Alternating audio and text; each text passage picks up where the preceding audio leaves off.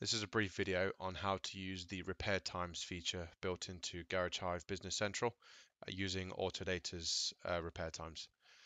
This feature is available through job sheets, estimates, and VHCs, and in this example we're going to use an estimate to do the repair times.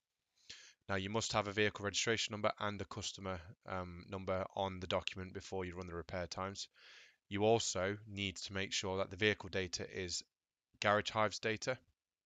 So if we've imported your data from a previous system, you are probably going to need to run a VRM refresh for Autodata to work. Now, on all these documents, you have a lookup button in the action bar, and this is where you'll find update VRM and repair times. In this case, I've already run the VRM update, so now we're just going to do repair times. Select repair times. It's recommended that you pin the action bar. You'll notice that I'm already in the menu. So you can either go through the categories like you would recognize from Autodata. So for example, I can go to brakes, foot brakes, select, remove and install front brake pads. And then at the top, again, I recommend that you pin the action bar, click on add lines to job sheet. And you'll see it actually adds the labor line and it will add the predefined part number as well.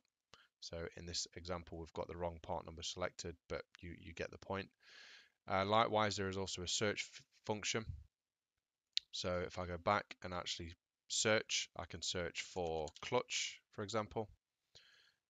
Remove and install compressor clutch. There's not actually a clutch, automatic gearbox, but in this case, we select here, add lines to job sheet. Go back to the job sheet, and again, you can see it's added the labor line and the part as well. So that's just a very quick example of how to use the repair times within Garage Hive. Any questions, please let me know.